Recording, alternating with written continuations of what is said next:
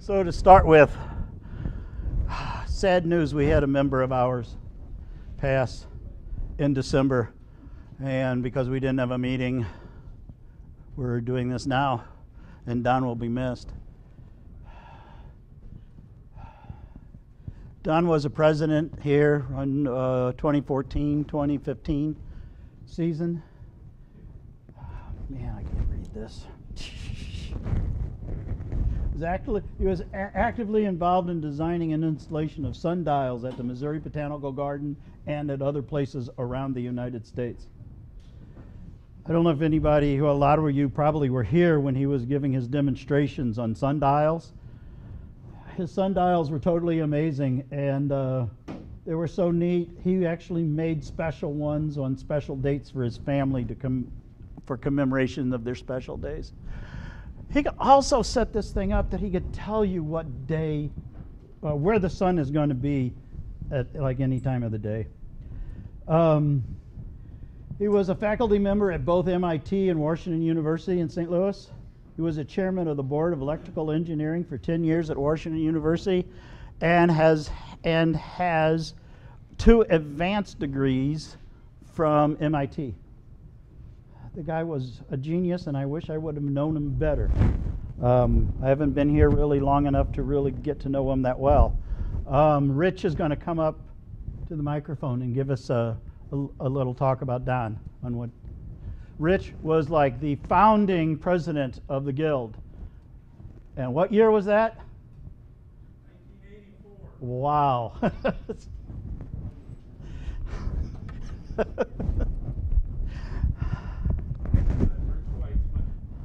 I have been a member of the Guild since before 1984.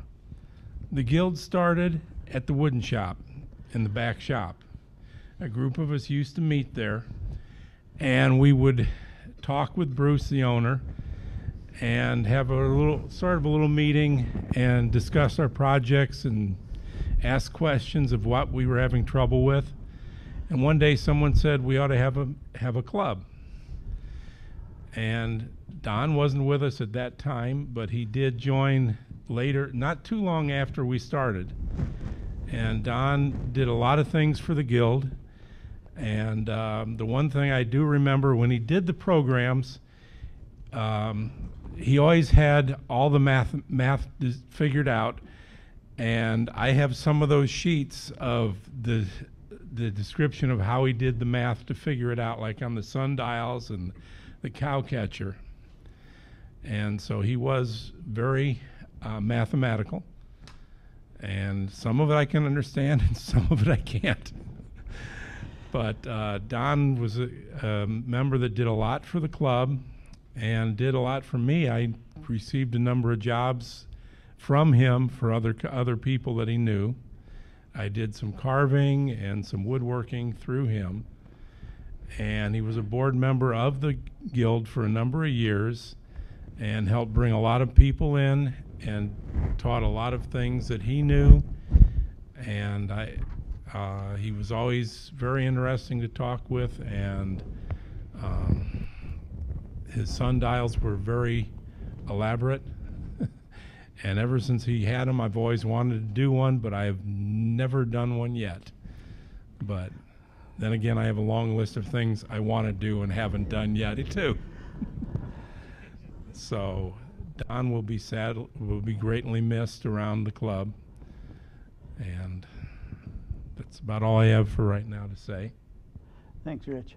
And if you want to see some more of his work out on our website under members, a member's website there, he's got a site there with a lot of the stuff that he's done, including a couple of his sundials. Announcements. Again, if you have ask any questions, please use the microphone in the middle of the room. And you notice I'm not asking for a volunteer this month because we got one. I cannot pronounce his last name, but it's Colin Preftex.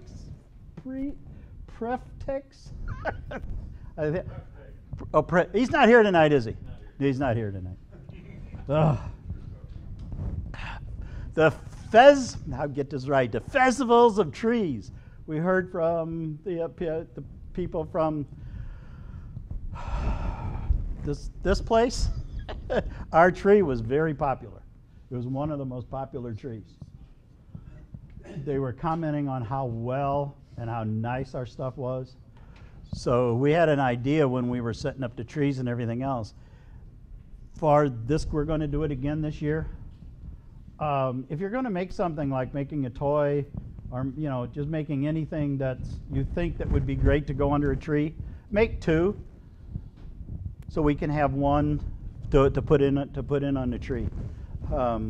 Their stuff helps a lot of kids in the hospital. Since last November, from our last meeting, we've had 38 new members join. That's not including the people that are the newer people that are here tonight. 43. This is great. Our club's really growing. Now, this is something that we talked about at the board meeting, and it's haven't really got all of the fine details yet. But some of the shop monitors have been out there at the shop on days that it's been freezing outside, snowing outside, and we sit there for 4 hours and twiddle our thumbs because nobody shows up. So what we would like to do, I'm trying to come up with all of the ins and outs right now, is if its temperature is going to be too low, it's going to be up against the monitor if they want to go out there and sit or not. But if they don't think they can get there, they don't think anything can happen, if they could let me know, then I'll get on the website and I'll put right on the front page, shop's closed today. We don't think it's going to happen that often, but we may get 1 or 2 times a year to where it's going to get that cold. We were thinking if the high of the day is not going to get any higher than 20 degrees, then it's really not worth us sitting out there freezing, trying to keep that fire stoked and burning wood when nobody's there using the equipment because it's too cold to touch. So that's something coming up. Watch out for it. We'll have more information once we get all of that stuff ironed out. Yes? Is it a normal expectation if schools are closed, that the shop is closed? Well, that's kind of iffy because schools have been closing. Well, I don't know about you guys. Where I live, schools have been closing right and left for like no reason at all, and the weather's fine. But yeah. So it's like like I said, it's going to be up to the monitor if they want to go out there and do the stuff. If you don't want to do it, that's fine. Let me know. We'll put it on the website. But if you think everything's fine, go ahead and open. Yeah. Okay. Hey. Yeah. I went through a large stack of wood a year ago, February, and I could not get that place up to 30 degrees, and nobody showed up. And Right. So that's just. Yeah, it is. But there should be a whole bunch on the side of it. Last time I was there was a bunch. Oh, it's about gone now? Oh, great. Okay. Hey, Bill, want to come up here and say a few words? I've been filling in as the membership coordinator since Dave Schindler moved away. So we've had a transition and, like we said, a bunch of new members and a lot of renewals. What I'm here to say is if you renewed and have not gotten a new membership card, send me an email and I'll get it to you. Some of them didn't get sent. Some of them probably my fault. Some of them maybe Dave's fault. I don't know. It doesn't matter. But if you don't have an updated membership card and you paid your dues, send me an email. Just send it to Vice President at slwg.org and I'll get it. So that's all. Thanks. Earlier in the month, I sent out an email looking for volunteers that had jointer for the class March the 3rd, I think it is. And I do have a volunteer, has a little Delta Rockwell, which means on that it's both tables move. And I wouldn't mind having somebody that had a Craftsman that the outfeed table does not move, to show how to adjust that. Because there's a lot of those out there. Yeah. You know, some of them you can tilt the head a little bit or move it around some, but the Craftsman, if somebody's got a little 6-inch, or I think they're 5 1/4 maybe, or 6 1/8, they're weird sizes. I'd like to have one of those. So you get a free tune-up basically, Yep. maybe a little honing if you volunteer it. I've never tried honing one of those. Yeah. I've intentionally stayed away from them, but I'll at least show you how to put a knife in that works on Right. those, because they're temperamental. So if you have one, you want to donate it for a day or 2, 3 days. I think I'm going to try to get them out there on Thursday afternoon, so I can play with them on Friday and then demo on Saturday. All right. Thank you. Now, if you're an Amazon Smile member, did you get the email this week? Yeah. Saying Smile's going bad? What is that? You want to say a few words about that? So I guess if you are an Amazon member, you got the email about Amazon Smile. Apparently that program was started in 2013, and Amazon felt like it wasn't meeting their expectations. So they are shutting down Amazon Smile on February 20th, I think it is.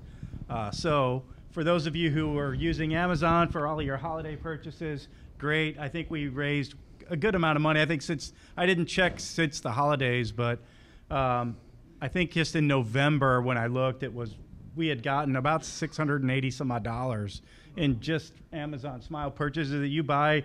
Whatever you buy from Amazon, we get a little bit of chunk of it if you buy it through Amazon Smile. So it's unfortunate. It's already on the news and on all the social media sites. There's a lot of buzz going on about it, but just know that Amazon Smile is going away. And in that email body, if you read it, they did mention that they're going to be donating to all the charities. I think what was equivalent of 3 months worth of donation funding that may have been raised over the last 90 days of the program. So we'll probably get a little bump of money out of that as a token of appreciation and a farewell to the Amazon Smile program. So I hope that we'll probably replace that with something more internal this year. 2023 is going to be a big year for us, and it's already turning out to be pretty nice to see 40 some odd new members just in the last couple of months.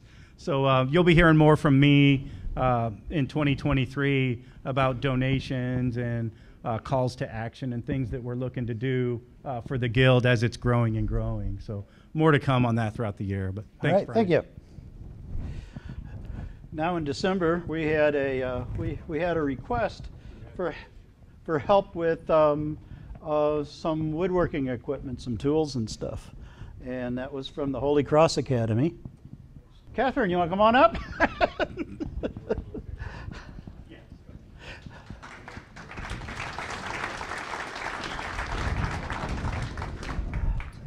Hi, so I'm Catherine Salmo.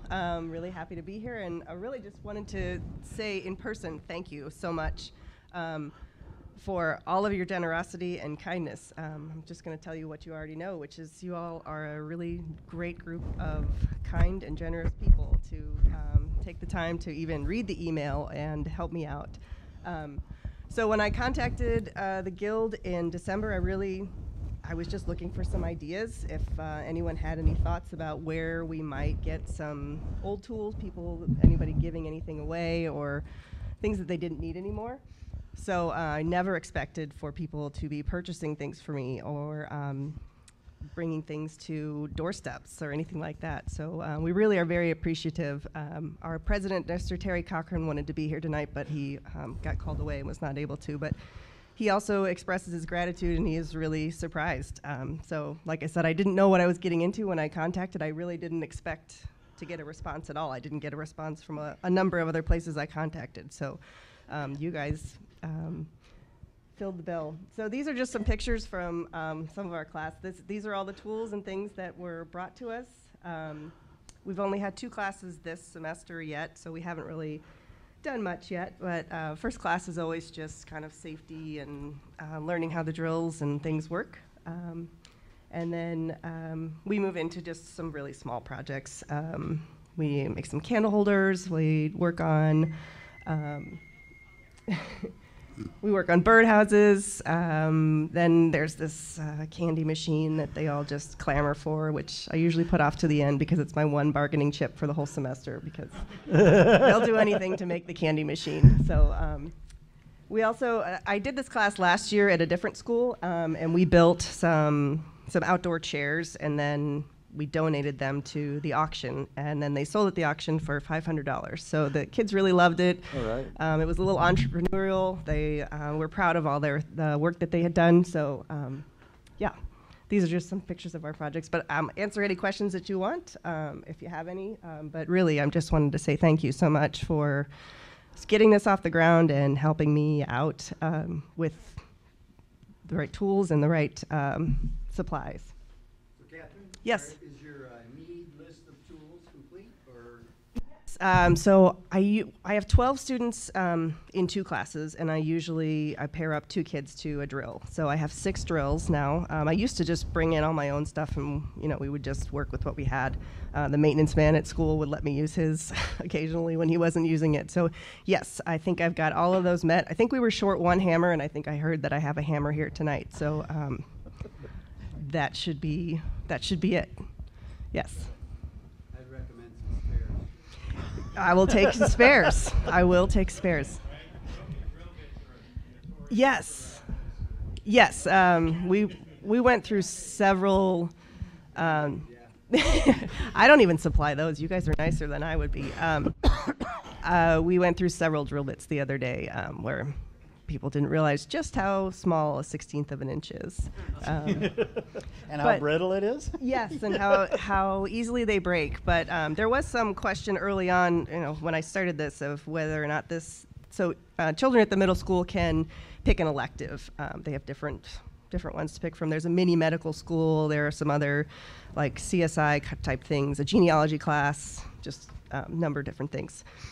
So when we proposed this, there was some question, is it academic enough, or is this really what we're looking for?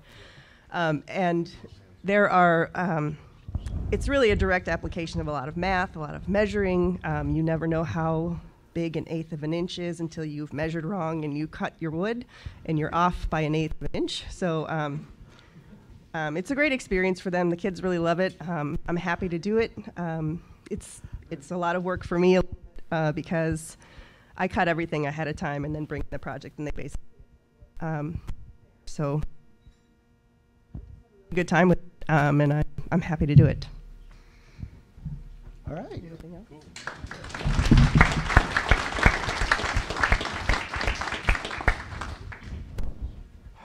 New members. How many new members we got here tonight?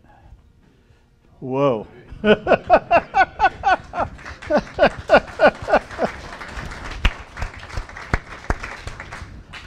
Who's ever closest to the mic? Say who you are and say what kind of woodwork you like to do. All right. My name's Jeff Muskoff, and I do a pretty wide variety of stuff. Furniture, boxes, cutting boards, a couple decks out of ePay, and a lot of stuff around the house, and a ton of stuff that never, ever, ever makes it out of my shop. All right. Next. Hello. Oh. My name is Dominic Kaling. I've been a woodworker for about 4 years. I started just before the pandemic, when it seems like everyone else started. I have a small little shop. I do a little bit. I said I do a little bit of everything. I do a little bit of everything. It's a small shop. I'm just right now, the thing that I'm working on is a workbench. So everyone needs a workbench. That's what I'm building. I got my first vise for my birthday last year, so I'm trying to make that happen. So that's a little bit of me. All right. I am Ed Myers. I've been woodworking about 15, 20 years, so I do a little bit of everything too. I do try to keep my projects small so I can actually accomplish some things occasionally. Right now, doing a couple bandsaw boxes, and using them as excuses not to finish my bathroom vanity, so my wife's a little angry with me, but always come up with an excuse to drag that one out. But she can hear me anyway. She knows everything. All right. Next. Who wants to be next? My name's Dave LeBou. I've been woodworking probably for about 4 years now. I took a couple of classes on turning bowls and really enjoyed it. So I'm very new at a lot of the stuff. And I also just started doing power carving.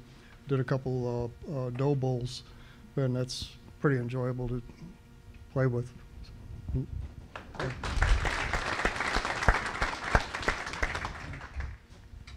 My name's John Vivio, and I've been woodworking since high school, and I build 18th and 19th century reproduction furniture for a living. Oh, wow.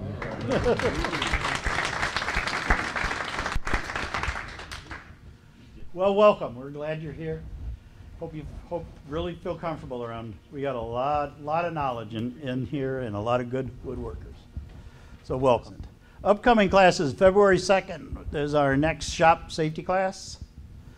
And I think when I looked yesterday, I think we had 2 spots left in that one. And March is looking pretty good.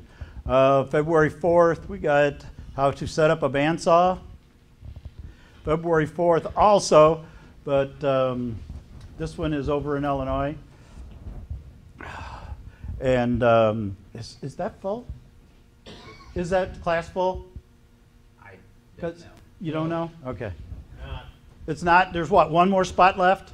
1 or 2 spots left? I looked and I thought we had changed it down to 5, and I thought we had 4 signed up. But that was yesterday. I slept since then. Jay's teaching that class. February 5th, we've got Shorty table saw class. Brad's doing the table saw class. And then February 19th, we've got Shorty class on hand planes. And these classes for the new people are an hour long, and it gives you the basis of using it, safety and stuff like that. Gives you a little bit more in depth about the certain tools. Bill has a number of slots opened if anybody is interested to be an instructor on something they would like to teach. How many spots do you have? Do you know? Well, for this group, it's infinity. Oh, it's infinity? Okay. And beyond. All right. That's all the upcoming classes until March. Now, next. Dan, you want to come up and give a little talk? Our Superstar Weekend. Okay, we're having a Superstar Weekend, April 22. I'm excited about it. You should too. Tom McLaughlin's coming just to be with our guild. And I'm sure he'll have something for regardless where you're at in your woodworking journey. You know, something there to inspire you to work on or to improve upon. He's bringing his wife, and they're coming from Canterbury, New Hampshire, and they're coming in a camper trailer. So they're pulling that. So who knows what surprises he may bring with him when he shows up. Okay, so you need to be a guild member, and you need to register. And it's only $100, and it includes lunch. And then the price is going to go up February 1st. So get in there. But so I think it's a great value for $100. If you disagree with that, just go out to some websites here locally that teach woodworking classes and see what you can get for that kind of price. So register now. All right. Yeah, because if you looked at the Woodcraft and God, I forgot his name already. Rockler. What? Rockler? No, I thought it was Woodcraft that the guy was coming in from. Oh, yeah. Alex Snodgrass. Alex Snodgrass is going there. Is coming into Woodcraft, and his one-day class is $440. So if you're not familiar with Tom McLaughlin, On Thursday evenings, he has Shop Night Live, and he shoots, well, it was an hour and a half every Thursday night. Now he's trying to pare that down to half hour to an hour, so that he has a different topic every Thursday evening, and it's live. And if you and then he also has virtual classes out there, so that and you can get on his website and join in on those. But he's an exciting man to listen to. All right. And if you missed the Thursday night, like we are right now, it's as soon as the program ends, it's on repeat. So if you miss it, you can pick it up tonight or tomorrow or whenever. It's on YouTube. It's a very interesting program to watch. Next month's meeting will be a discussion on the sawmill industry by Dan Berthold. Then March 16th, we're going to have a wood carving demonstration by, and it's not the Glenn Miller, but Glenn Miller. And in April, we have a bowl turning demonstration by T.J. Thayer. So those are the next 3 months' presentations. Okay, if you have a show and tell item, come on up front so we can get you mic'd up. Like any good fisherman, I'm going to hold that out as far in front of me as I can. Back in 1990 sometime, I bought a book on how to carve fish. Got a wild hair and decided to carve a crappie. I carved the crappie. I gave it to my sister-in-law to paint, and she never got around to it, and pretty soon she was my ex-sister-in-law. So I got my crappie back, put it in a box, and set it on a shelf for about 20 years. And one of the great things about the Guild is the people you run into and the different skill levels they have. And Linda Turner had been painting a lot of toys for us, and I got to talking to her one day and asked her if she wanted a challenge. She said, yeah, she'd take a challenge. I said, well, you want to paint a crappie? She goes, yeah, what's a crappie? So we were off on an adventure, but the good thing about the book was it had detailed steps on how to paint it. So Linda was up to a challenge. I told her she had nothing to lose, and she took it home, spent about a month screwing around with it, and this is the end result of that, which I'm very, very pleased with. But and then her husband, Don, put a little coat of lacquer on it, give it a little gloss, and super good job on her part. So, you know, use the assets that the Guild has to offer you, and that's meeting people, knowing what their strengths are, asking for help when you need it. So, and then it sets on a piece of driftwood, which you get by walking out on the riverbanks. 1 second, little second show and tell here. You think of your scroll saw as not being a dangerous piece of equipment. Did something stupid yesterday, ran a finger straight into the blade while it was moving. And it doesn't go very deep, and I got it shut off, but a little injury right on the end of your finger right there, and you'll figure out real quick how often the end of that finger gets used in everything you do. Yeah. So just respect your equipment, work safely.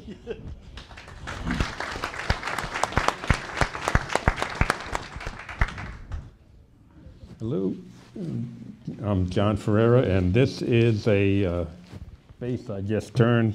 It was in a scrap pile to burn. It was a piece of Eastern redbud. And I don't know if you guys are familiar with Eastern redbud. It actually fluoresces. And let me get a light out here. Okay. Oh, look at So it fluoresces. Anyways, that was my turning.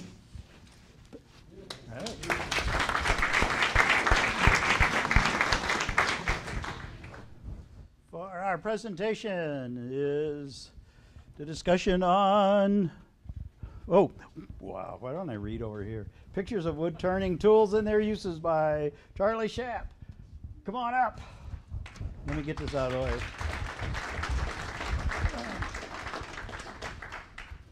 So my name is Charlie Sapp.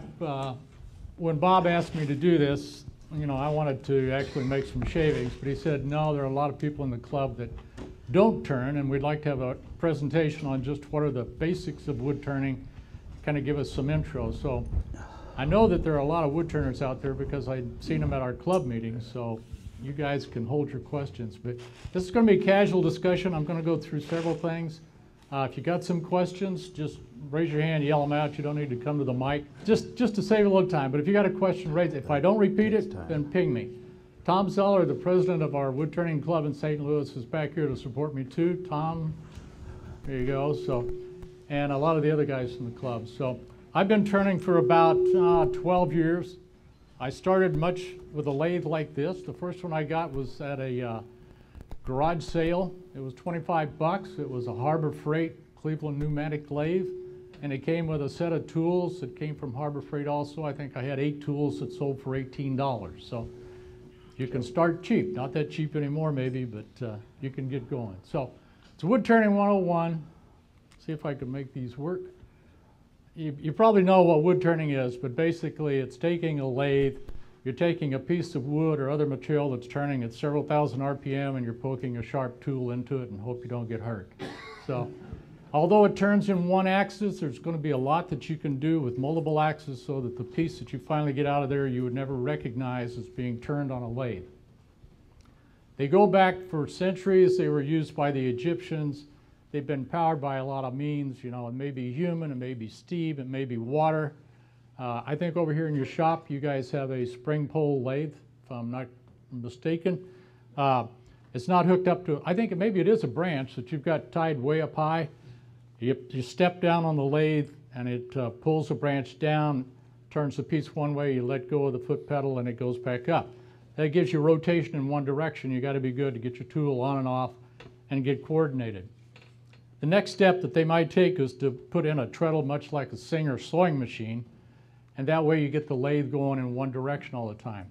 Our club has actually built a couple of those. We've got them on display over in St. Charles in the old Capitol, and we do show and tell and have kids come through when they have school days and things like that. Let them make a few chips on the lathe. So what do you need to start? Well, the basics.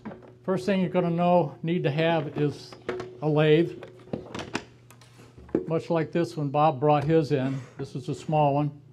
So just kind of go through the basics on what a lathe is. In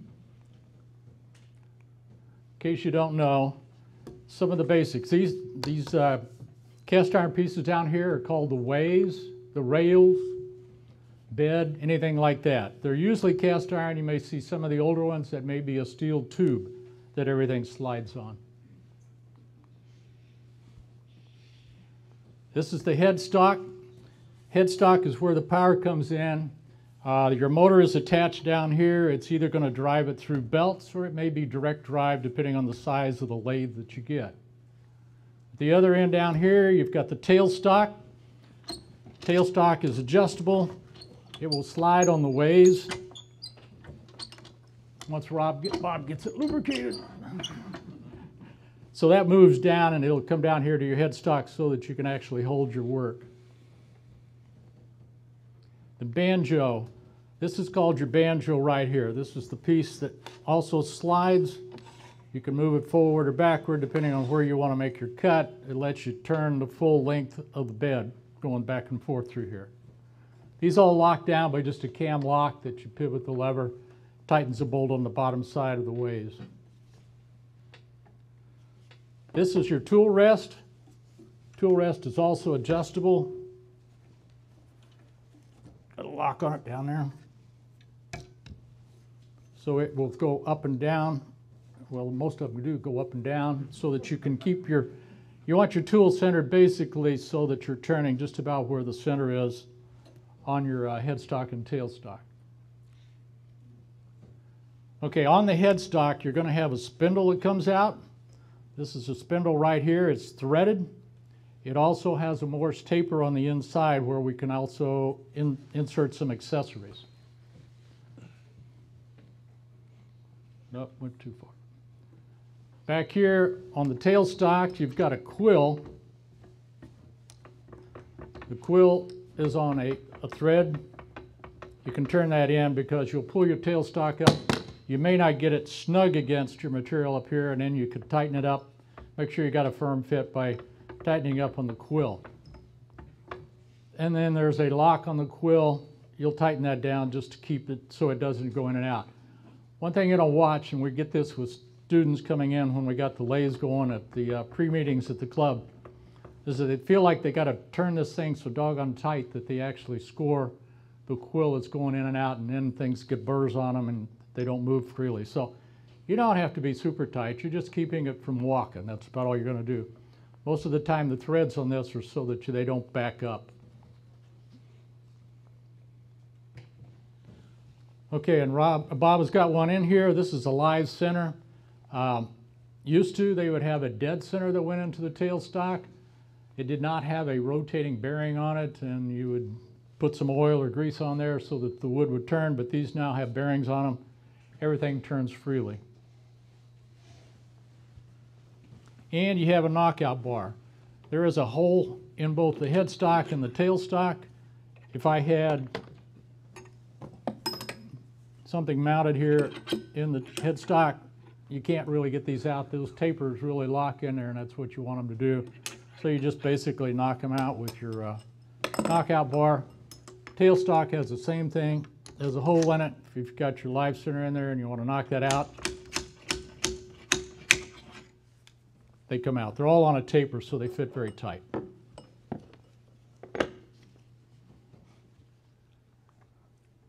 So, just like with a lot of things, size does matter with a lathe.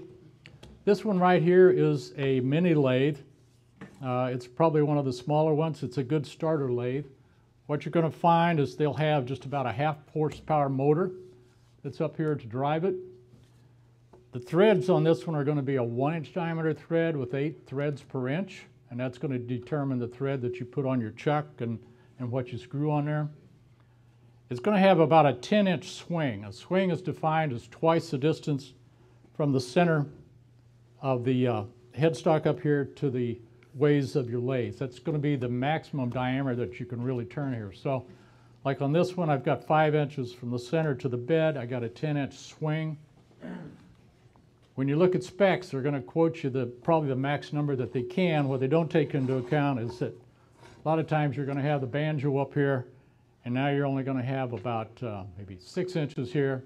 So your 10-inch drops down to a 6-inch swing. So keep that in mind. Most of the time you can move that banjo out of the way and get the full swing, but 10 is what they usually quote. And you'll get a distance between centers that's going to be about 18 inches on this one. That's going to be the maximum length you can turn, so you would not be able to turn a full-size baseball bat on this thing. A lot of the times, you know, that you don't need much more than that to turn. And your speeds are going to be controlled on the headstock here. They're going to be belt driven. It's going to have a release down here that you'll loosen up the motor, lift it up, change your belt position to change your speeds. I think there's probably about 5 speeds on the Excelsior typically, so you got 5 positions that you can rotate in there. And it's going to sell for about $300. So it's a good starter lathe, get you going. You can do everything with it that you can with a big lathe, just not as big. So the next step up would be a midi lathe. Yeah. So they sell sometimes extensions, right? So you can, for these smaller ones, do you have any experience with those? Are those wobbly or do they work? Okay, so the question is, can you put an extension on the lathes? I don't think that they make an extension for the minis. For that one they do. They do? Yes. Okay, so you can buy extensions for all of them then, yes. Because I know they do the midis and the big ones, so.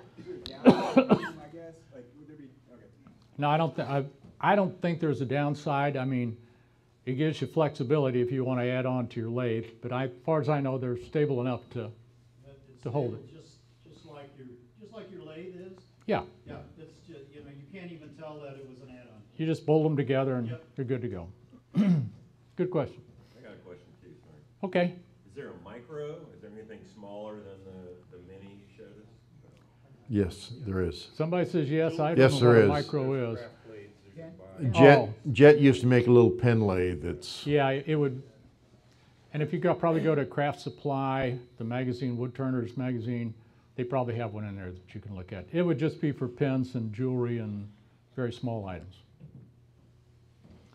So we stepped up to the MIDI. Yeah, sure, Joe. For these, I'll say the main, is there a weight size you should entertain trying to spin or turn? Heavier, the question from Joe is, do you want to weight? Well, heavy is better because it's not going to walk across the floor. Is that? No, my question was turning, the thing you're turning, does it have to be a minimal weight? A minimal or a maximum weight? Yeah, right.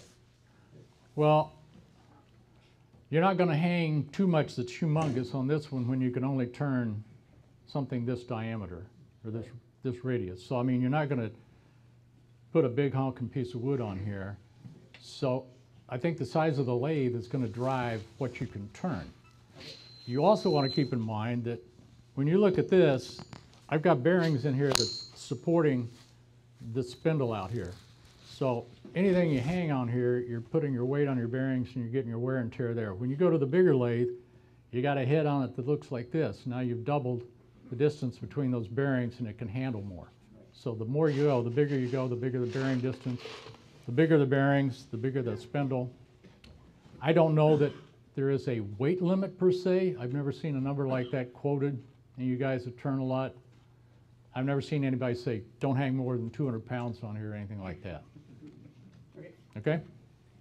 So if you go to the MIDI, and that's what we have at the club when we do the pre-turning with all the members that come in, now you've still got a 1" by 8 TPI spindle on this thing, but now you've got a 14" swing.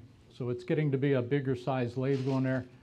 Still about 19 inches between center, the extendable beds. The thing you pick up by going to a MIDI is that you do have a forward and reverse, so you can spin your work backwards. That's handy if you're sanding. And in situations you may want to turn on the other side of the lathe, so reverse works well.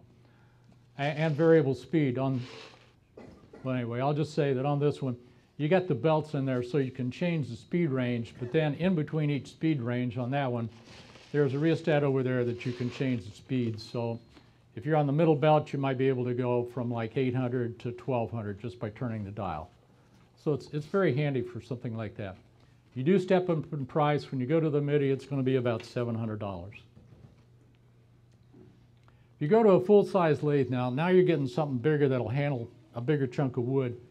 You're going to step up in the motor size. It's going to be about a 1.5 horsepower motor. It'll run on 110 or 220.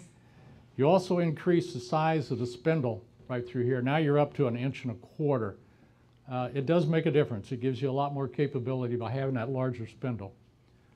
The distance between centers is still about the same, but you can always add on and extend your bed there.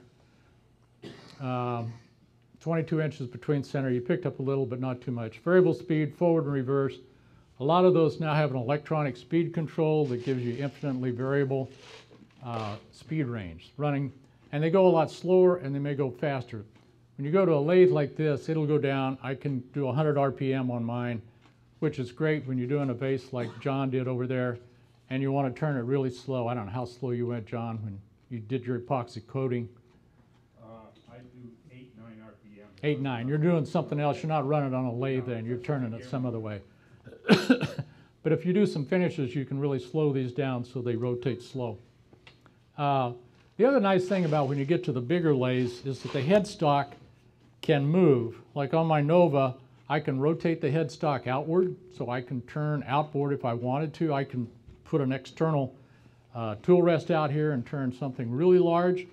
Or it's really handy when I hollow, I'll rotate the headstock over about 35, 40 degrees. And that way I can get in there to hollow. I'm not down here at the end of the lathe trying to look into it. Also, the headstock will slide down the ways of the lathe. I can take my Nova headstock, slide it down here if I want to work off the end of the lathe as opposed to working clear back there. Price goes up. That Nova will start about $3 grand. If you want to go on up to a robust and you get an American Beauty, you're probably talking in a $15,000, $16,000 range. And they are nice, let me tell you, sweet. Oh, and I had to put this in just because I didn't figure you would, but if you get a new lathe, read the manual. Okay? That's humor, guys. No humor, all right. All right, so how to learn the art, certainly with the Guild. I know you guys have lathes at your shop, or If you give instruction, I don't know if you have somebody teaching out there, but it's a good way to get into that. Certainly join the Woodturners of St. Louis. I have brochures down here if you're interested. The AEW is the National Woodturners Organization. They're online there if you want to Google them. I think it's $65 a year. Magazine 4 times a year. A lot of resources that you can draw on. Rockler and Woodcraft both have classes. You mentioned how much the guy was charging, Snodgrass was charging when he comes in to teach bandsaws. I'm not sure, there's probably reps out here from Woodcraft and Rocklers, right? Anybody? I'm not sure how they charge those prices for classes. I mean, you can go in there and pay $85 to learn how to turn a bowl.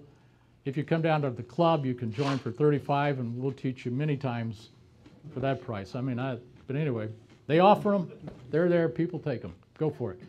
And if you got time and you can get away, Aeromont School and J.C. Campbell are 2 schools that teach classes. They have weekend classes, but they have full week classes. You go down there, you start turning at 9 in the morning, you turn till noon, you take a break, you go back after lunch, you turn till 5 o'clock, take a break, you go back at night and you turn till 9 o'clock, you go to bed, and you get up and you repeat it for 5 days. It is the best experience I've had in my life. You go home dirty and dusty every night. My wife wasn't there. Nobody said anything about the wood chips coming into the room. And by the end of the week, I was so pumped, I tell you. It was just hard to control yourself. But I'm sure you experienced something like that. It's a great experience. Mark Adams in Indiana, he has a real good school. You can always go to YouTube. So, more into some of the basics. First thing you got to do is you got to have a face shield. You can turn with goggles, and you may think your glasses are safe, but the first time that a piece of wood or a piece of bark flies off there and hits you in the face, you're going to say, I wish I had my face shield on, because it's unbelievable the protection you're going to get. So you want to get a face shield, but you don't want to just go out and buy some kind of splash shield that they offer at a Hobby Lobby or something like that. So look for the rating. It's got to be a Z87 plus. That gives you the strength of the plexiglass that's in there. And you'll want that the first time you get hit. Stay out of the line of fire. That's the red zone. It's going to be right here in front of where the wood is turning. Just like you got a red zone on your bandsaw or a table saw that's right in front of the blade, and you got to use caution. Use caution right there, especially when you start up the wood and you don't know if it's going to fly off. For your personal protection, wear a smock. Get you something like this with short sleeves or sleeves that have elastic on them, so that they keep everything that you have to be wearing tight and close to your body. I don't see too much problem with long hair, but watch your long hair. Make sure you tie it back. You want to stay safe that way. The lungs, you're going to need dust protection, and ears. It's amazing that if you use some earplugs, I mean, you turn more comfortably. The noise, especially if you use a shop vac or a vacuum in the shop, can get really loud. And make sure you wear shoes, no thongs or anything like that. So the danger with wood turning is not in the big chips that you get on the floor. It's going to be the particles that are floating around in the air. Some of the woods are toxic. Some of them that you don't think are toxic may be toxic to the next guy. I know, John, we've talked about guys in the wood guild that are allergic to any kind of wood, whether it's just the dust or the seeds or anything. So be aware of what you're turning. Make sure it doesn't irritate your body. Pick it up with the lathe if you can through a dust collection system. It's not going to do any good if you suck it up and then you blow it back in the air, so make sure you suck it up through a vacuum that's got a, a small micron filter on it and filters the air when it blows it back in your shop. If you can add on a dust filter to hang on the ceiling, that's a great way to go if you're enclosed in the garage like me. Or you can also get a ventilated face shield. Trend makes one that has filters and a motor in it. It sucks the air in through the filters, blows the air in front of your face, keeps your shield from fogging up, and it also gives you filtered air. So really, wood turning is safe unless something goes wrong. So whenever you start turning, don't have a bunch of crap up here on your lathe bed, because sure enough, if you got your coffee cup or your tools, they're going to shake around, you're going to reach to grab them, and it's going to be too late. It may seem obvious, but if you got your chuck up here and you've been adjusting it, You've got the key in there. Make sure you take that key out, file it away somewhere safe. You start up the lathe and that chuck key is in there. First thing it's going to hit is probably you if you don't have your face shield on. It'll hit you right in the face. Your knockout bars. I mean, senior citizen and all, I got to be aware when I put my knockout bar in there that I take the darn thing out and put it away before I turn the lathe on. It's easy enough to do some of these small things if you're not really thinking about it. If you're sanding and finishing, you got the tool rest up here. Take that tool rest out, get it out of the way, make sure that your hands don't get caught in between that tool rest and your work as you're sanding and finishing. Don't leave your lathe unattended. It may be fine when you're here, you walk away and the first thing you know, the piece shakes loose and flies across the room. And one of the biggest ones is, don't move your tool rest while the lathe is still turning. This thing is sharp, but it's not meant to cut wood. You get it up there too close, people will try to cut wood with their tool rest.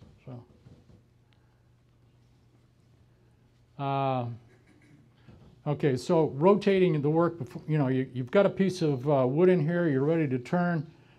Everything looks great, you got clearance between the tool rest and the workpiece, and you turn it on, the first thing you know, it goes ka-thunk. Well, rotate your work before you turn your lathe on. If you don't have a piece that's symmetrical, if you're doing asymmetrical turning, or if your piece has a knot on it or some growth, it may be good here when it turns 180 degrees, it's going to fly into that tool rest. So make sure it clears, make sure it's tight into your chuck. Check your rotation. If you've been sanding, you may have your lathe in reverse, and so you want to make sure you get that back to forward before you turn the lathe on. Check your speed. Always start slow, speed it up as you go. Look for vibrations, slow down as you need it. Always check your work to make sure you don't have some cracks or any flaws in it that are going to fly apart. So the safety of wood turning is ABCs. You guys can handle ABC. The first one is anchor.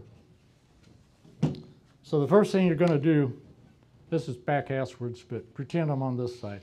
First thing you're going to do is make sure your tool is anchored. That's your A. If you've got your tool up here and you gauge the wood, it's going to slam it down or do worse. So anchor your tool. B is for bevel. You got your wood in there, you're going to ride the bevel. So this is the bevel on the tool. If that's riding the bevel, there are no chips being made, it's not going to cut. And then C is I'm going to raise the handle, and then I'm going to start to see some chips come off, and that's when I got the cut. So ABCs, anchor, bevel, cut, and you'll start to see the chips come off. And there's more to ABCs. One more time. There's the D, the dance. So with wood turning, the thing you want to do, you can always, wood turn like this, but when you turn like this, you don't have a lot of control. It's hard to keep your tool making a smooth cut. So the D is for dance. You get a stable stance in front of your work. You get your tool where you're ready to cut. You start your cut, and you lean your body. So the turner's dance is not a waltz, but it's just kind of side to side. You're transferring your weight from one foot to the other. I go here to here. If my work is longer than that, I'll go like this. But as I move and I turn and lean my weight from one side to the other, it gives me real good tool control and keeps everything flowing smoothly. So lathe speeds, rule number one, just turn at a speed you feel comfortable. There are no rules, it's up to you. But some general guidelines are, if you're doing spindle turning, which is the wood running this direction on the ways, anything about an inch you can turn at 3,000 RPM. That would be more or less like turning a pen blank or something small. As you go on up 3 inches, 1,500 is probably where you want to be. 4 inches or more, about 1,000 RPM. If you're bowl turning, it's a little bit different. Bowl turning is going to have the grain running crossways. You can take about 6,000 to 9,000 divided by the diameter, and that's going to give you a good RPM. If you've got about a 6-inch bowl, 1,500 RPM is probably where you want to be. Like I said, these are just guidelines. It's going to depend on the quality of the wood. It's going to depend if you've got it round or if it's still shaking. So those are just kind of general guidelines to use. So what do you need when you start out for tools? First thing is probably a spindle roughing gouge. This is a spindle roughing gouge. And we had to keep putting the word spindle in there because we want you to remember that it's only used for spindle work. You do not use this for bowl turning. If you look at the gouge itself, you'll notice that it's a very thin section down here at the tang. Why in God's name they build a tool like this, I'll never know. Why didn't they build it the same diameter all the way? I don't know. But it's a spindle roughing gouge. If you use this on a bowl, and I speak from experience, when I started I thought, I got one of these, I can show them that I can turn a bowl with this. And I had not had the tool more than a week, and bang, it hit and broke right there at that tang when it goes in. I was lucky, it didn't hurt me. But this is a very aggressive tool. You may get a catch because the wings come way up here. So just use it for spindles. The next tool you probably want to get is just a spindle gouge.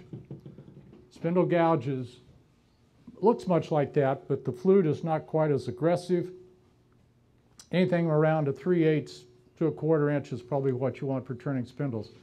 It doesn't have as deep a flute. The flute is the depth of this channel through here. That will let you get tight into turning coves and beads, especially beads when you roll it over and you go down. The depth here is going to determine, how tight you can get in there to turn that bead. The next tool that's probably pretty generic is a bowl gouge. If you look at a bowl gouge, the bowl gouge has a much deeper flute. That lets it get the chips out. When you're turning the bowl inside, it'll let the chips flow through faster. The other thing, remember, if you got a piece of metal and it's flat, you got not a lot of strength. If you take and you bend the edges up a little bit, you get more strength. And that's what you get with that spindle gouge. You get more strength. But if you go to a bowl gouge and you look at those flutes, the sides are way up there, which gives me a lot more strength. So I can take more wood off, I can get deeper and go that way. The next tool you probably want to pick up is a parting tool. There's all kinds of parting tools out there now. This is probably the one I started with. It's basically a diamond shape that lets you get some relief on both sides as you go in and start parting off a piece of wood. You can also get narrower parting tools that let you remove less wood and go in tight. It's a very versatile tool. You can use it for parting off your pieces. You can also use it for turning coves, beads, not coves too much, but beads and tenons, and get you in that way. Most of my tools are high-speed steel. Some of them are still carbon steel, if I go back to my old Craftsman tools, but then there's also carbide tools now that have a carbide insert that's put on the tip. I got one, that's all I got. I don't use carbide that much. You want to add on your tools as you go. A whole variety of tools. You can add a scraper. Scraper is just a flat tool that's ground probably at about a 55-degree angle on the ends. That will let you basically just scrape the wood. When I started, they said, real turners don't use scrapers, but I think scrapers are in now because they came up with the negative rake scraper, which is really nothing more than a skew because it's got a bevel on both sides. But it does give you a little bit cleaner cut than just a regular scraper, so it works well. Other tools you can add on, the skew. Skew is a very versatile tool if you're turning spindles and you want to make a cut that's smooth as a baby's butt when you're all done, then you use a skew. Unbelievable smoothness with a skew.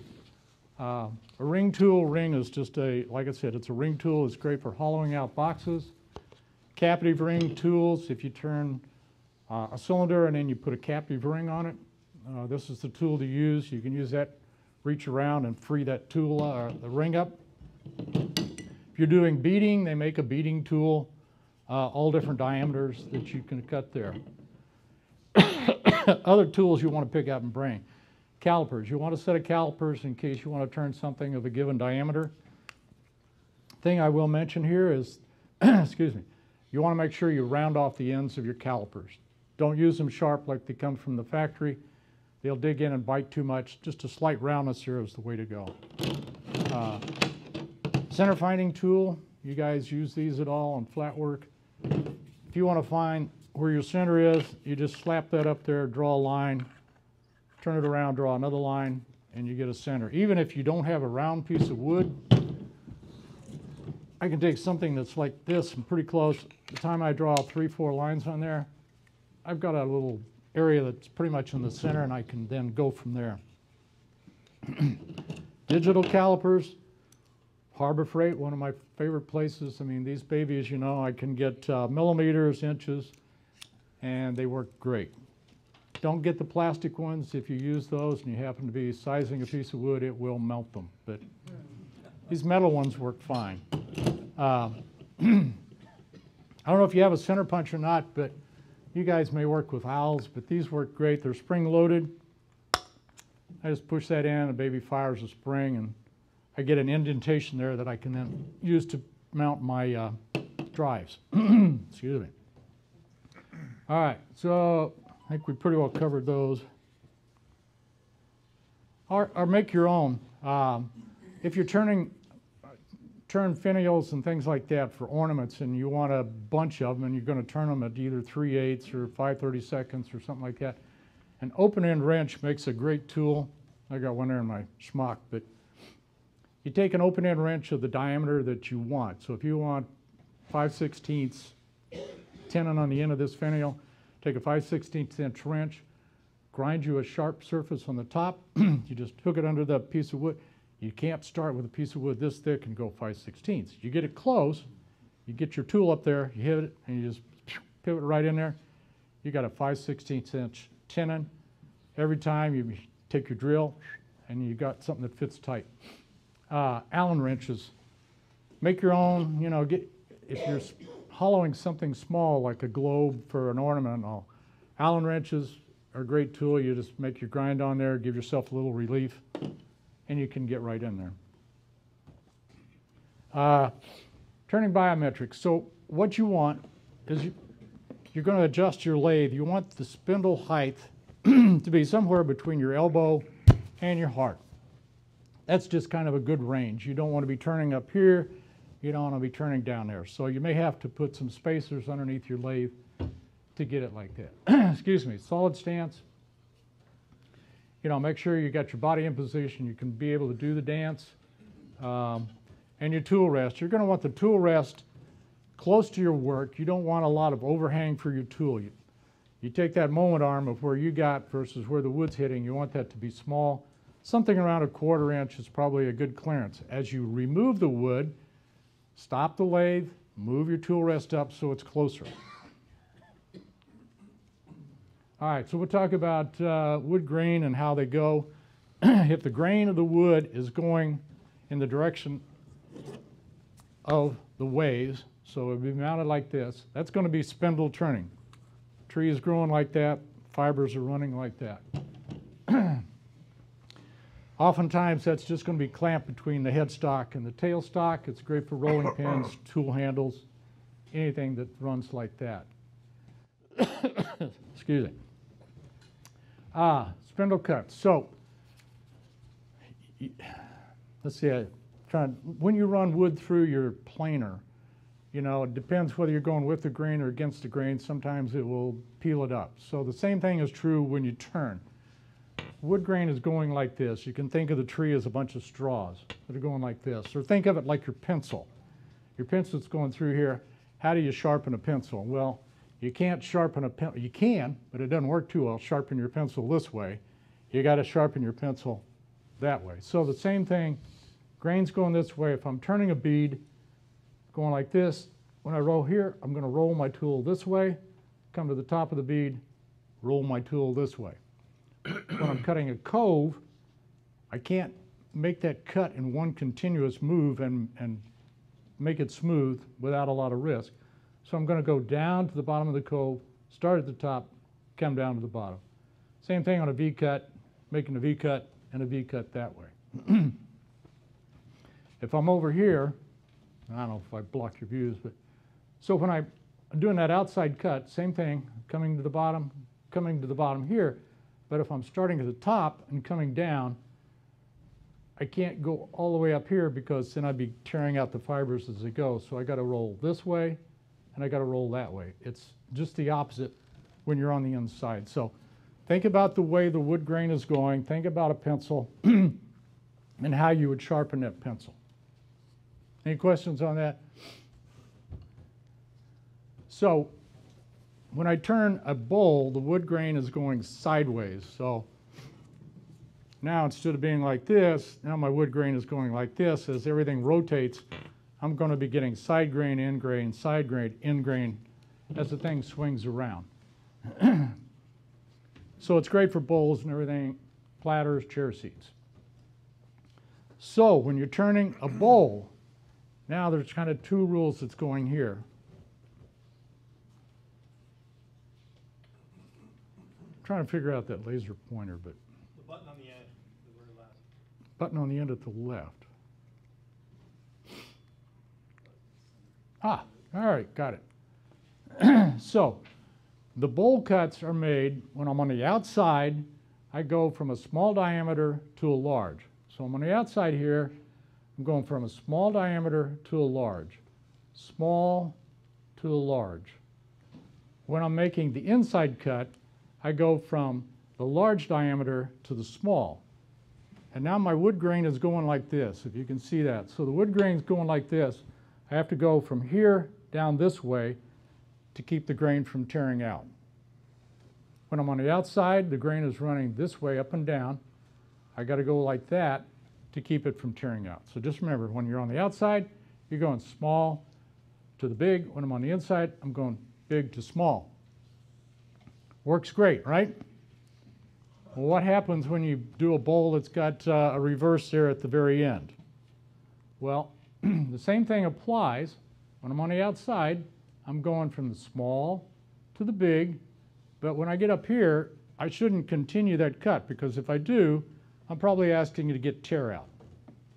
So what I got to do is here, I'm still going from the small to the large, but I've changed my tool direction. See that? I've gone small to large, small to large. Same thing applies when I'm on the inside. Here I'm going from big to small.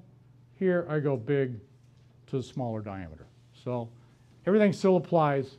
It's just a little bit different. You can't make your cut continuous from one end to the other. I'm going to skip that one. I was going to talk about how I step you through turning a bowl, but you're going to see that in a couple months. So another form of in-grain turning. Now this is spindle work again. This is hollow form turning. Oh, where's my hollow form? This is hollow form turning, where you're going through a small hole and you're turning on the inside. So to do that, it takes some special tools. You can start off with a straight tool. That's great for going in and getting the middle of it out. But when you want to come out here and start doing on these outside edges, then you're going to have to go in with a swan neck tool or something like this that gets around that corner. So when you use these swan neck tools, the thing to keep in mind is that your tool rest is right here, and you've got your tool going in like this, and you're reaching around that corner. You'll notice that the cutting edge is in line with your handle. As long as that pivot point right there on your tool rest is on the same direction, everything works fine. You're not going to get any torque, and it's not going to bother you. So you never want to get that swan neck back where the rounded part here is on that tool rest, because if you do, now you're turning and you're going to have a heck of a lot of torque. If I got my tool rest here, my cutting point is back there, it's going to try to throw that tool around. If you have a very small opening, the chances are you're going to tear out the neck of your work or anything like that. So this is always a challenge, because the only way you can tell where you are is thump on the side or use a set of calipers like this that's going to kind of give you a guide of where you are inside. Right, John? I use a camera. Okay, we'll get to that. Now, hey, there's your man. So this is the way we all started, using the feel and the calipers and everything like that. So then Lyle Jameson came along and he said, well, I can use a laser. And I think lasers came out in like 1999, sometime around that time period. So what he did was mount a laser on this bar, and the laser shines directly on the tip of the cutting, the cutting point of the tool. And then he's got this big support back here with a bar, so that if there ever is any torque, there is no way this tool is going to rotate because everything is got an arm on it. So Lyle was the premier on doing this, and he still sells these, and I think they probably go for, I don't know, $600 now or something like that. So just like John said, the next step, well, no, this is a little bit more on the way the laser works. Okay, so when you start up, you take that laser and you set it up so that it points. Right here is where my cutting tool edge is, and then I say that I want my wall thickness to be 1/4 of an inch. So I take a piece of cardboard and I mark off 1/4 inch, and I get the laser to point right there at that point. So now I know that between my cutting tool and the laser point is 1/4 inch. I then put the tool in the work, and I can see that laser shining on my work, and as I approach the edge, the laser then starts to fall off, and when it just falls off, I know that I've got 1/4 inch between the outside of my piece and my cutting tool. And that works really well. The problem is, if you've got a piece that is got a lot of curve to it, you have to set that laser up multiple times, because you've got one point here where it's 1/4 inch, but now if it rotates like this, your dimension falls off and you don't know where the two are. So anytime there's a big change in slope, you've got to reset your laser and go. So in around 2014, something like that, I think they came out and started doing these cameras. And you guys have actually demonstrated that for our club, I believe, is some time back. John over here, Ferrara, so he's the man to go to if you want to get this set up. And he can correct me. The way it typically works is the same setup. You've got a camera up here that's pointing down at your tool. And when you set that up, then you go to your screen up here and you draw a little picture of your tool, and you draw 1/4 inch on the outside of that. So that says, there's my tool, there's my 1/4 inch. And now I can put that piece, it's just like magic. You put that piece inside your holoform, and you see your sketch up there on the TV monitor, and you see your little dots, and you know right where that tool is, no matter where you are, where you're up here and the angles change or anything like that. It is a spooky thing to watch, to see your tool. You're not seeing it, you're just seeing your sketch on the TV screen. Go Google cameras used for holoform turning. It is eerie, right? Spooky. So, a little terminology just to keep you straight with the other wood turners. This is Stephen Morse. He designed the taper in 1864 because they needed some way to quickly remove items from a lathe. And I put that up there because if you ask people, well, what's a Morse taper, they go M-O-R-R-I-S. Well, that's not the way the guy spells his name. This is him, M-O-R-S-E. This is number 2 Morse taper. It's what's used commonly on these lathes in both the headstock and the tailstock. If you go to industrial, you go to a number 3 Morse taper. If you go down to that micro, you probably end up with a number 1. So number 2 Morse taper just defines the diameter and the taper of the tool. More terminology. This is up your alley, right? This is a tendon. This is a tenon. It just gets me, people say, well, what's that? Well, that's a tendon. I go, no, it's not a tendon. It's a tenon. All right, so anyway, just some of my pet peeves. Oh, the other thing. This is a box to a woodworker. This is a box to a wood turner. So we do turn boxes. I got a box out there on the table. They just happen to be round, okay? But they still have lids. And in definition of flutes, the flute is in the open position when it's at 12 o'clock. You rotate it around and you start closing it off. We'll talk about holding the wood. Faceplate, when you buy a lathe, they come with face plates. They may be 3 inches, 6 inches, they vary. They can come in steel, they come in aluminum, various different ways. You put them on with metal screws or wood screws. Don't use drywall screws. Drywall screws, too brittle, they'll break. It's not worth the trouble. If you're putting them on another block of wood or a glue block, pre-drill them. If you've worked with MDF, you're aware that when you drill through it, you get a bunch of pucker where your drill goes in, or your screw goes in. It'll lift that wood right there. You want it to be flat against your faceplate, so pre-drill so you don't have any of that surface raised. Make sure you got good contact. You know, make sure your glue block's not bowed on the end or anything like that.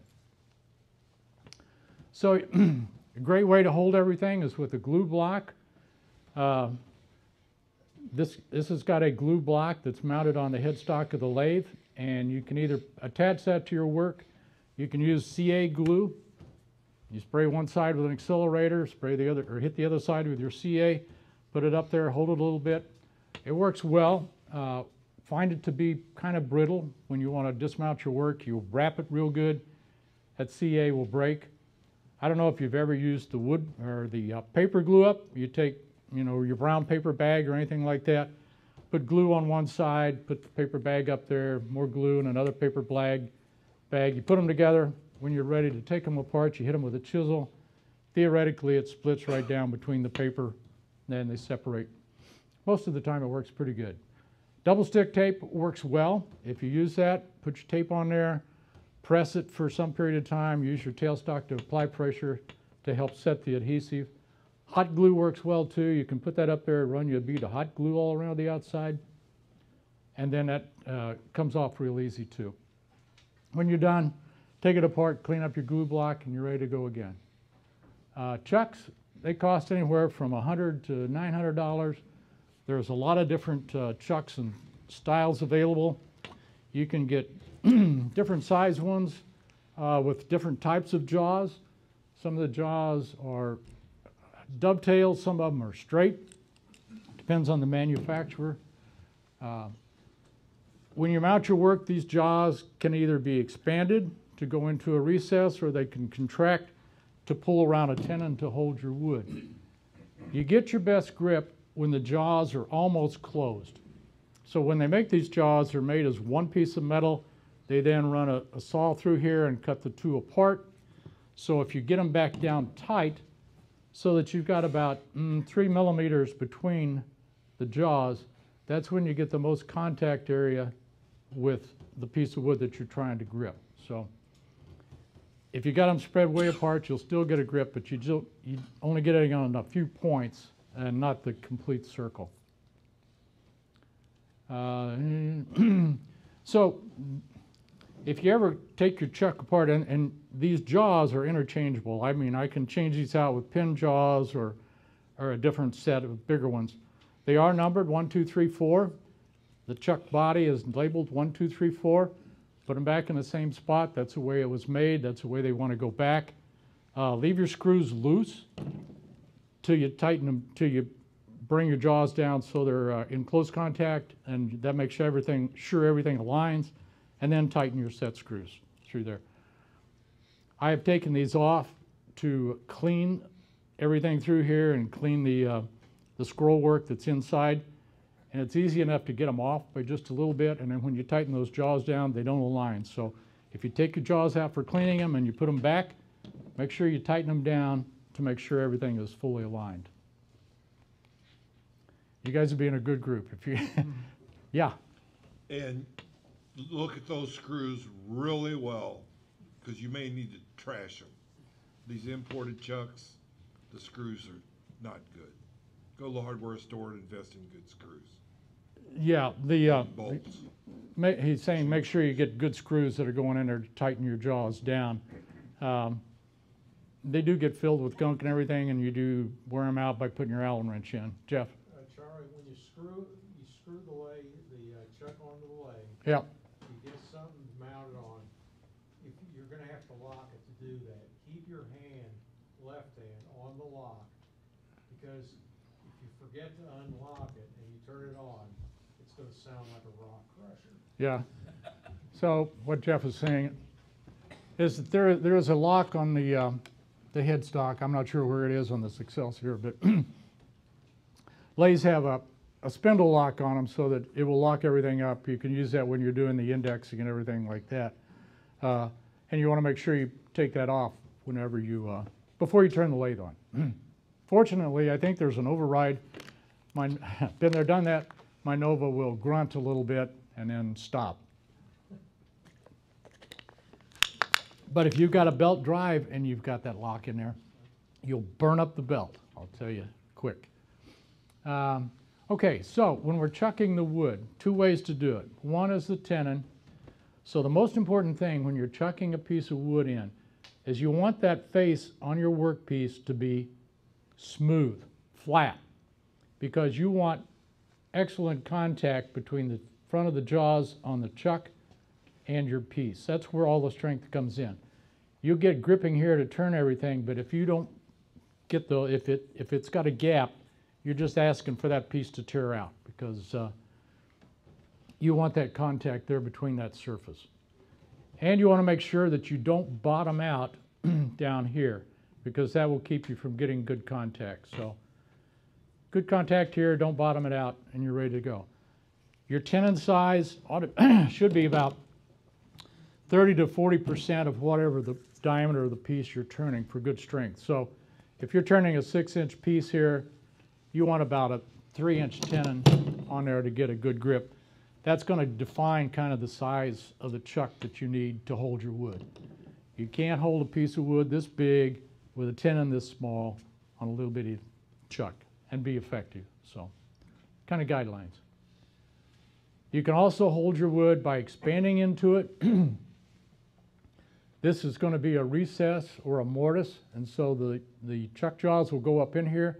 Once again, I want to make sure I've got the good contact right here on this surface. Make sure it's flat, and I got a good contact there, and that it doesn't bottom out with the chuck right there.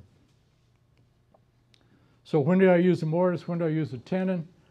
Well, a mortise is easy to make. I can use it on side grain. I could use it here, either a mortise or a tenon. If I'm turning into an end grain piece, would you use a mortise there and expand your chuck? Probably not. I mean, it wouldn't be the safest way, because if you start expanding, chances are you're going to split this wood out. So that's not a good way to go. No removal required. A mortise doesn't require anything to be removed. It's already gone. Tenon you'll cut off later. Hidden embellishments. You can always embellish a mortise. You look at some of my bowls down there, you'll see the inside of a mortise is embellished. Thin wall bowls, you want to use a tenon there, not a mortise, because once again, thin walled, you don't have any support there, you expand, chances are you're going to break it out.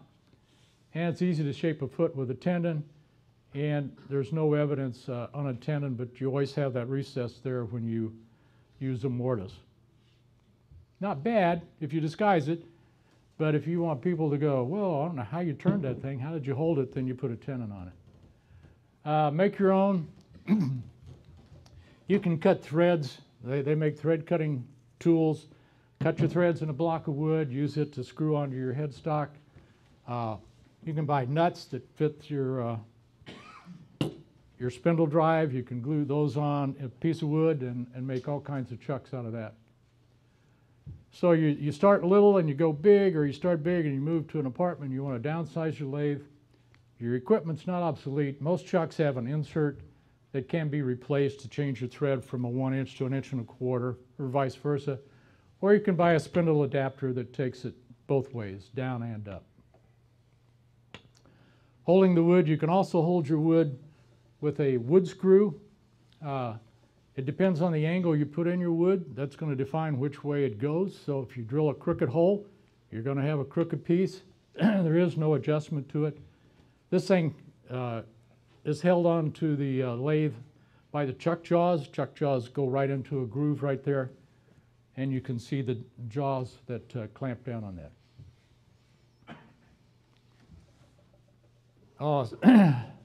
A step center is another way to drive. Step center is this. It's a drive with a lot of teeth on it, a spring-loaded center. One of my favorite drives, because it depends how tight you put it against the wood.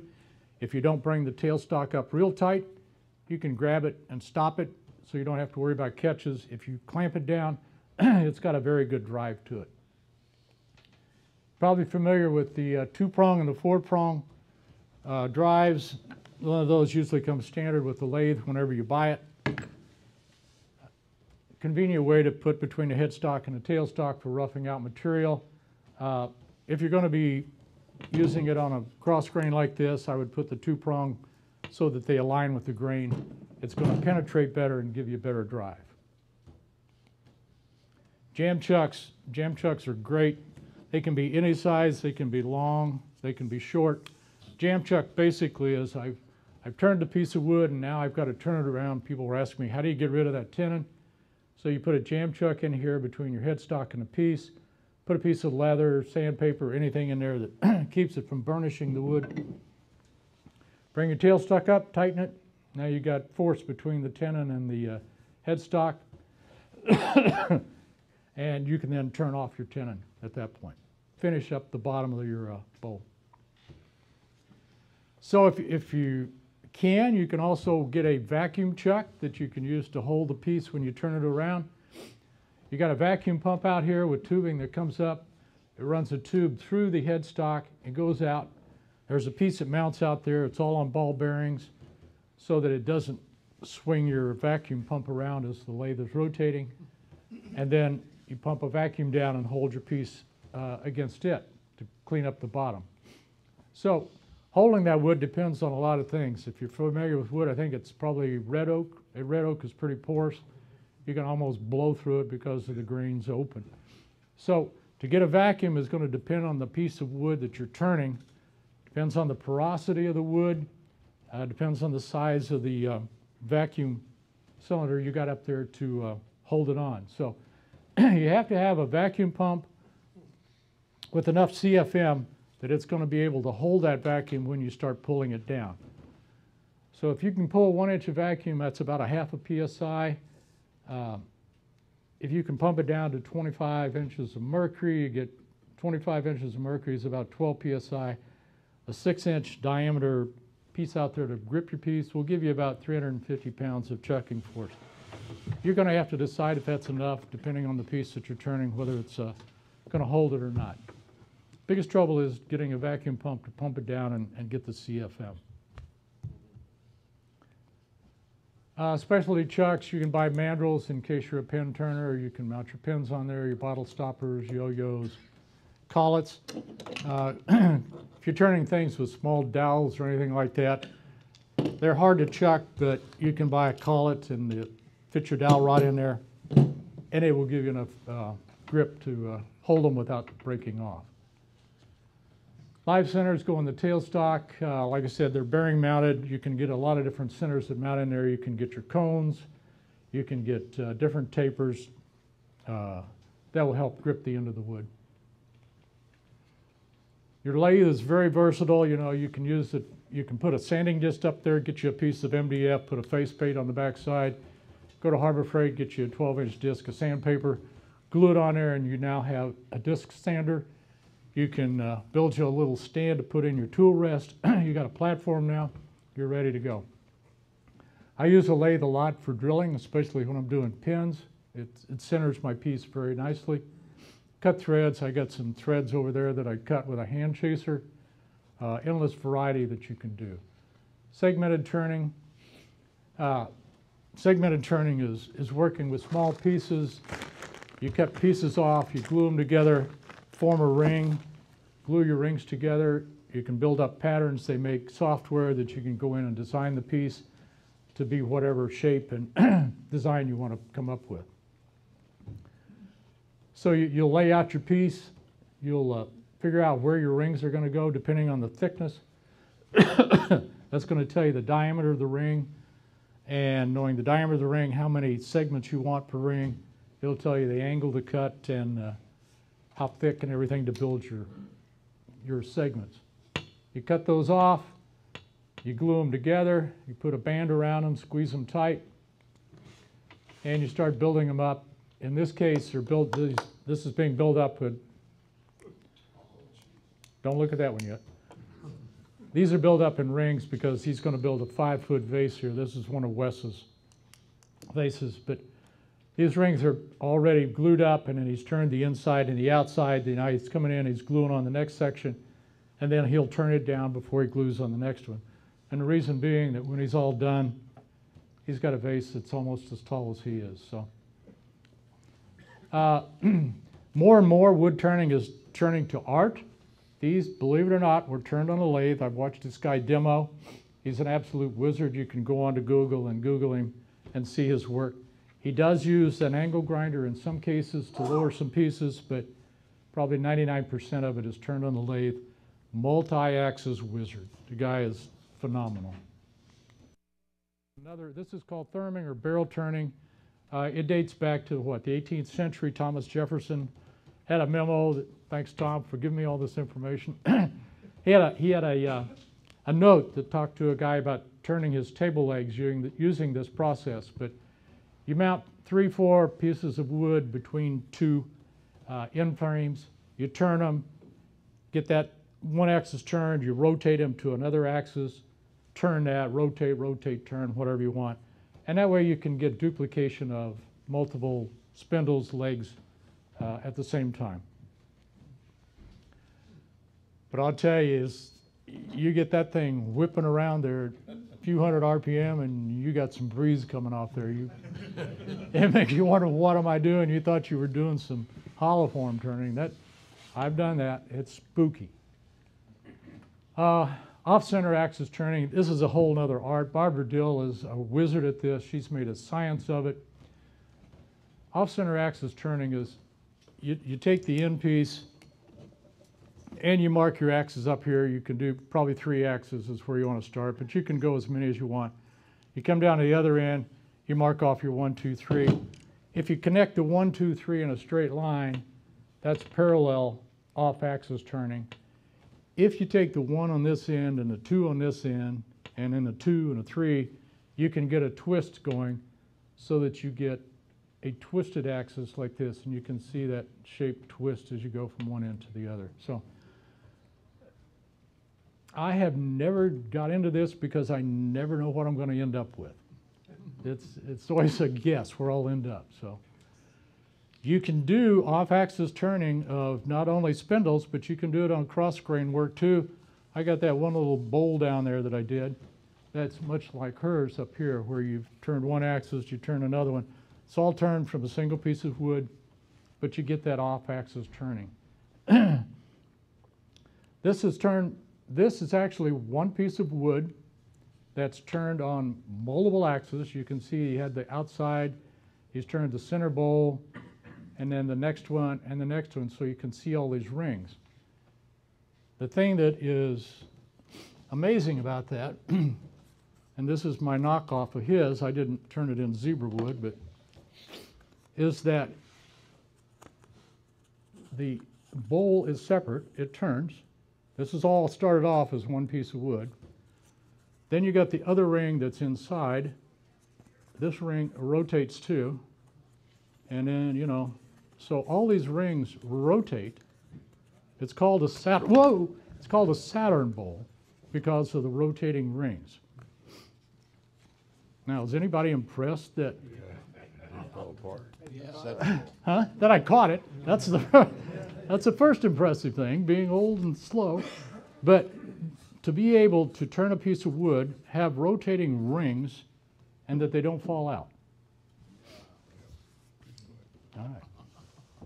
We're not telling any secrets here.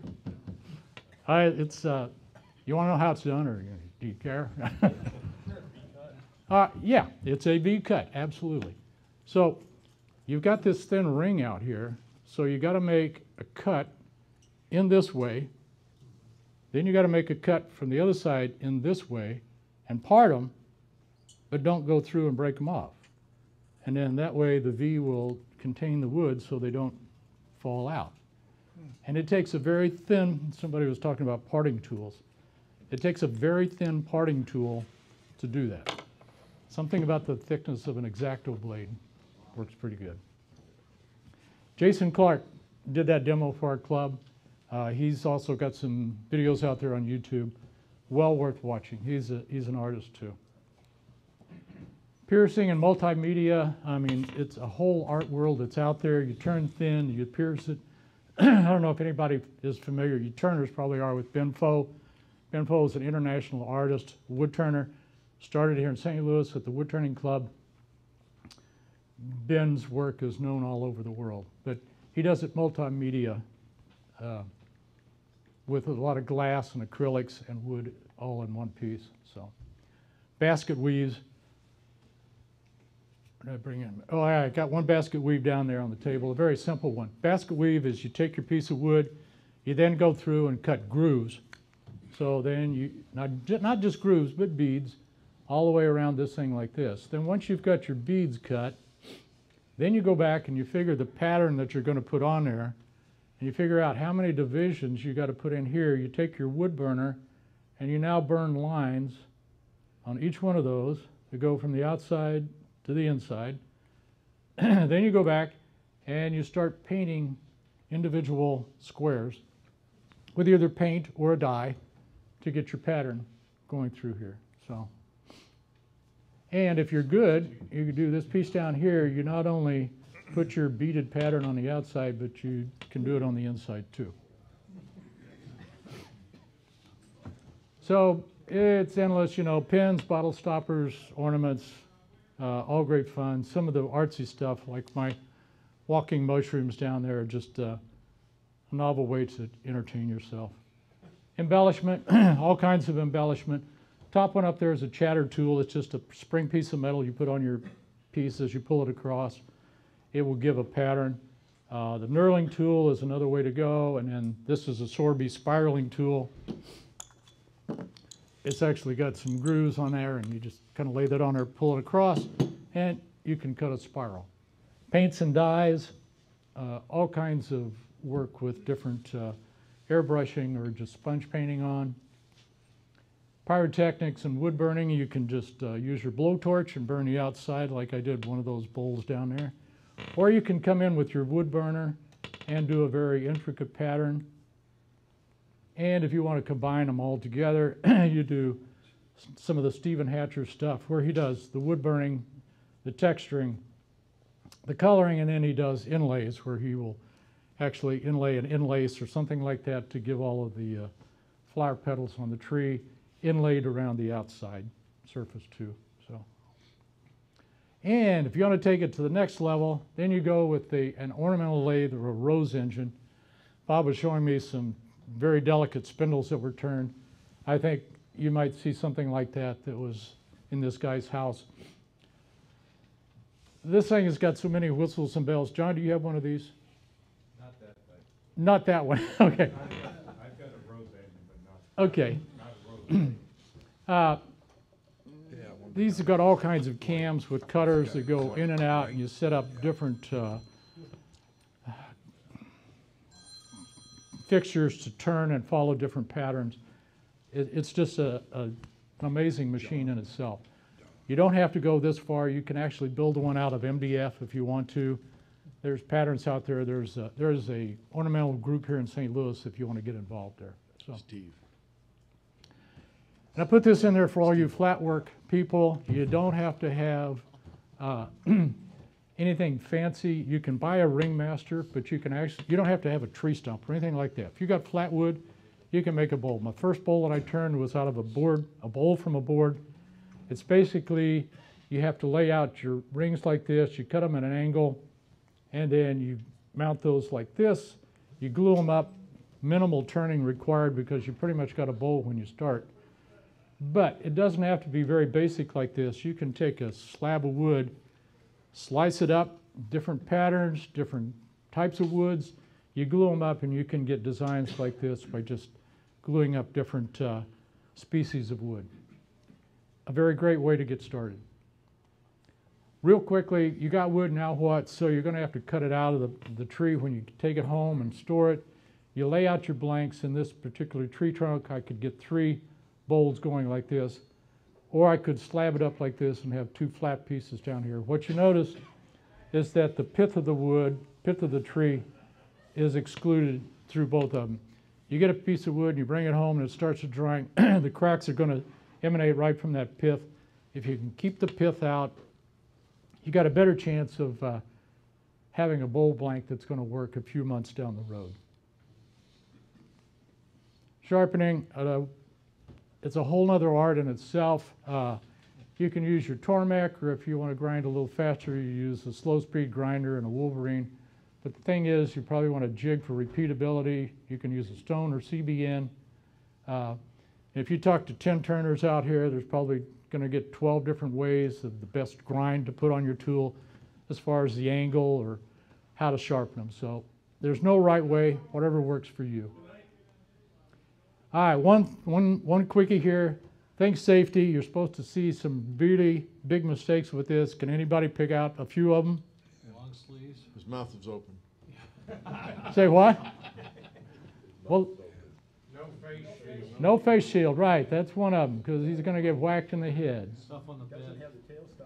He doesn't have the tailstock up.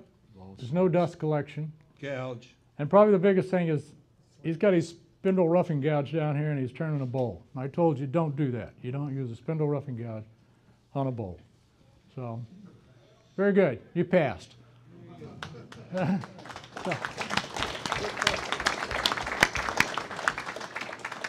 you're grinding your tools, fuel are you cutting on? Okay. So the question is, what kind of grit do you use on your stones to grind your lathe tools?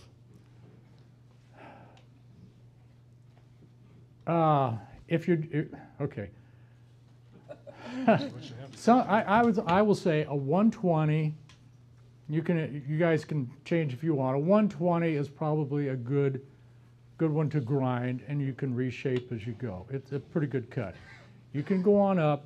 I've got a Tormek too. You know, my 400, my 10,000 grit or whatever got on Tormek, but I can't change the shape on it. I can polish it up there. But with wood turning, when you got this piece of wood that's turning at 2,000 RPM and it's 6 inches diameter, you're turning a mile of wood very quickly, and whatever edge you put on there is going to be gone pretty darn quick. So I hone my tools too. I grind them, and then I take them. I've got a wheel that I polish them on to hone them, because I believe in that. But a lot of turners don't believe in honing. So I'll say a 120 to get you going. If you want to take it to the next step, 400. Tom, any comments on that? It just depends on what you want to use. I mean, some guys use a aluminum oxide and a CBN of 180. Yeah. CBN wheels are the in wheel right now. CBNs don't wear away. They'll keep the same diameter. I've got a wheel that I've had for years and I haven't really worn it away, so maybe I don't sharpen enough. I don't know. That's not been an issue with me. Trouble with CBNs is you got to use high-speed steel. If you use your carbon tools on them, they gum them up. So not too many people have carbon tools anymore. I'm a wood carver, so I still have carbon tools rather than high speed. So, yeah. You got to remember, there's grinding and there's sharpening, and you know your 60 grit is grinding, it's shaping. Sharpening, you're not meant to be shaping, you're meant to be putting an edge on. And moreover, what grit to use is don't use the gray wheels. Use white, ruby, blue, and you want the J range for softness. Of course, I've seen videos for Frank Howard. No, what does he turn? He does spheres. But Oh. He cuts the segments of the spheres on the CNC, and he'll actually do inlays in the segments. Yeah. And it's wild, some of the things he's done. He's done a globe that you can see all the continents and everything. He's done Christmas ornaments with little teddy bears and candy canes inlaid in the sphere when it's done. It's amazing to see. Good. Yeah, I mean, there's a lot of great turners out there on YouTube and all that. Use caution. I mean, if you don't think they're being safe, stay away from it. But if you go with a name turner that's out there, you're pretty good. Yeah. Don't be afraid to make tools. Oh, yeah. Like Tom's made the diamond or pyramid tool. I mean, you could make one of those out of an old screwdriver to just try it before investing in high-speed steel or anything. Or the old hickory butcher knife makes a fantastic parting tool. So what he's saying is, you know, don't be afraid to make your own tools. And like I had that one with the Allen wrench. You're talking about a pyramid tool. This is a pyramid tool made out of a piece of rebar. So It doesn't have to be high-speed steel or quality steel if you're going to sharpen it. You know, make your own. This is my depth gauge, so there's nothing fancy. I can put that up there and go here and see how deep it is, and then hold it up there and kind of eyeball it, see how much before I turn it in my bowl into a funnel. Somebody brought that up. Don't make tools out of files. Out of what? Files. No, they're brittle. Okay, yeah. Jeff is saying don't make tools out of files. Files are very brittle and will tend to break on you, so use caution. But you also mentioned, you know, knives. You can take a knife and use it for a parting tool, something very thin. So that's it. It's all yours.